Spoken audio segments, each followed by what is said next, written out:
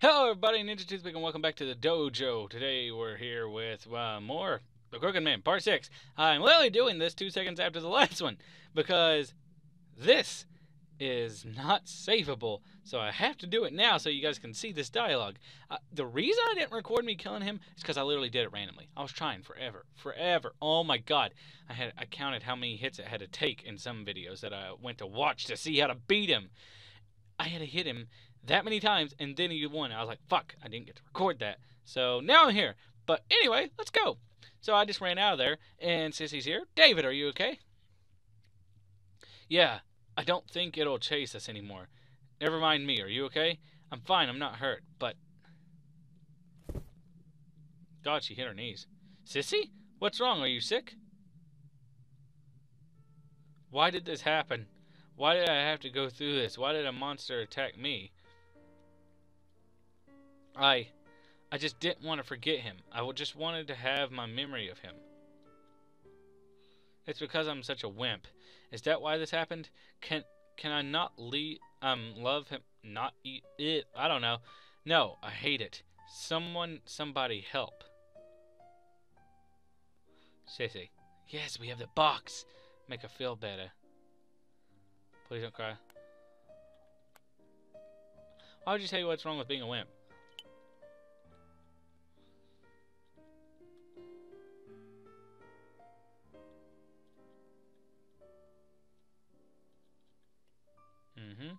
It may be tough, but you have to move on. Sorry I didn't read that dialogue. I know that... You know that, don't you? You can't keep on going like this. I'm sure someone will understand you someday. So please, don't cry. You won't even let me cry? There's really nothing I can do? This is your treasure. I found it in the courtyard earlier.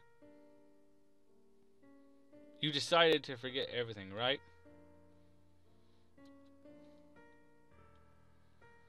I'm sorry, I was selfish. I know better than anything that I can't keep going like this. Okay? I can't keep stewing over it. I need to forget him. Yeah. Okay? You had to break the box and scare me? Okay, thanks. It's a precious memory, but I don't need it anymore, do I? Well, it's kind of already broke, so you should have decided that beforehand. I'll be going now. Sorry I couldn't help you, David. I hope you find who you're looking for. Yeah, thanks, Sissy. Be well. Be well. Holy shit. Huh?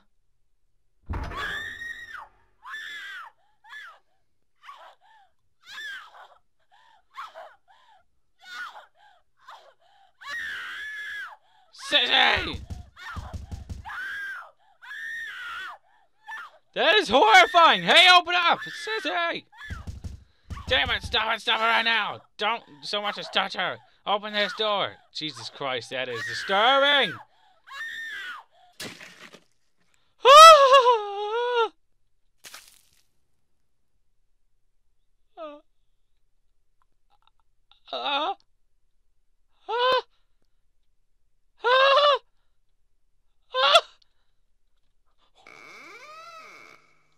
What?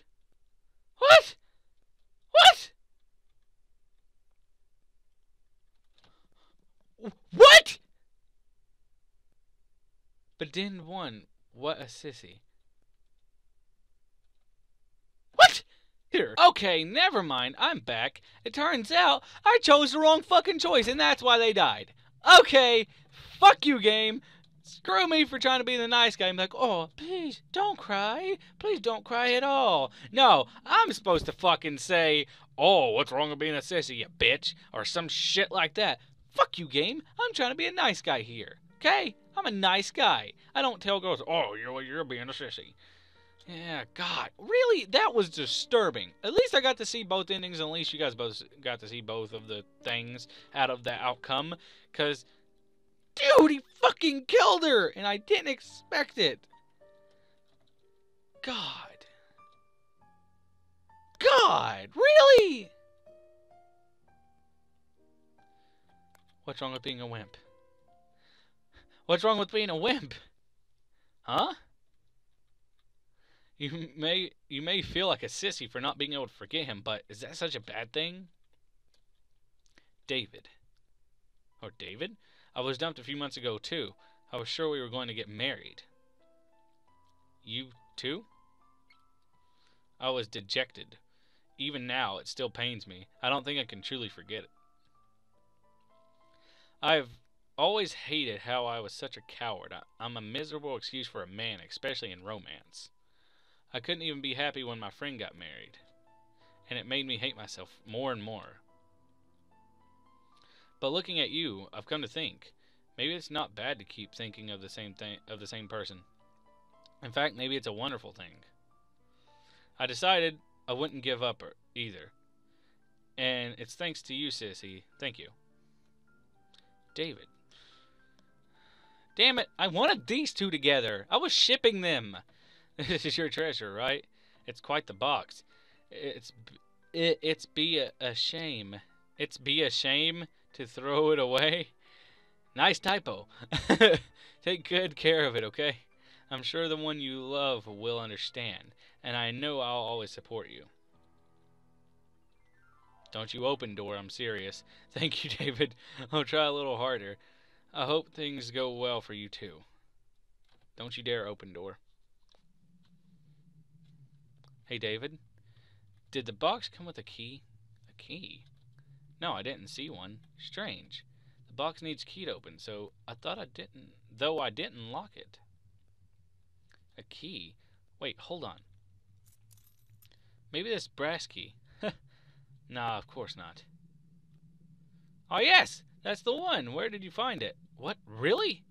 I picked it up around here. That's the brass key from my apartment. A key from your house opened Sissy's box. So the former tenant's involved with the box. What does that mean? I wonder why it was locked. Let's open it. Oh, there's a piece of paper. That's... Sissy, can I look at that? I thought so. It matches the notebook pages. Which means he... I don't get it, but I guess the guy you're looking for put this paper in here. Seems that way. It has an address on it. Are you going there, David? Yeah, he wasn't here. So I'll check there next. Okay, be careful. Does she not realize that it's her boyfriend? I'll escort you home, Sissy. It's dark out after all. I'll be alright. Thanks though, David. Well... Cooking Man just fucking rips her head off. He comes out the bushes. Okay. Random kiss. I'm really thankful, David. Hey, look at that creepy-ass face in the background. That's weird. Let's see each other again sometime. Oh, see? Yes! I shipped them! And it worked, I think. I hope. That surprised me. Yeah, you bashful little bastard. But she seems happier now. That's good. I feel a little more relaxed myself. Lingering scent of dreams. Is this where he is? I'll go check it out. I've come this far. Until I see him, I'll go anywhere. This all started by you wanting to ask him about poltergeist shit going on in your house. And then you have to come there and fight the Crooked Man, who I think was him. I'm literally thinking it was the boyfriend. And then Sissy and you were too stupid to realize that her boyfriend was the guy in your house. So, yeah. If you compare the rest of them, then you're an idiot. Alright, Hotel Runeheim. I don't know. Sissy. End. Alright, I'll save. And I'll save. And then... boop. Car noises!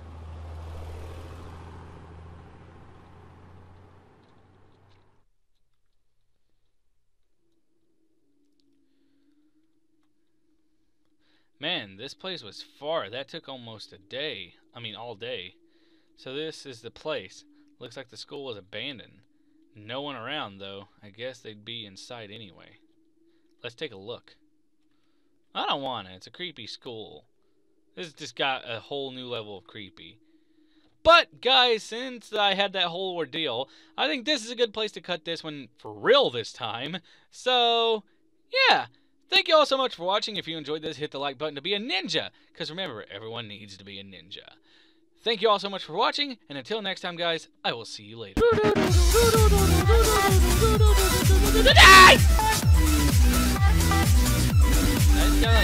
I'm supposed to like get behind him somehow because he turns.